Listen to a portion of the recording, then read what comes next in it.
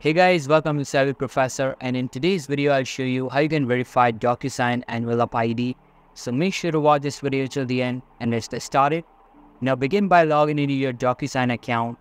Once you are logged in, now find the envelope ID of the document you want to verify.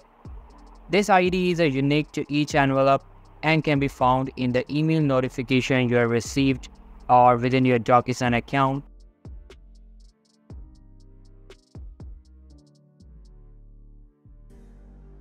Now once you have the ID, now open up a new tab on your browser, go over to DocuSign Help Center and ask them to verify the envelope ID for you.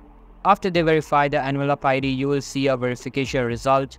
If the envelope ID is valid and hasn't been tampered with, you will receive a confirmation message.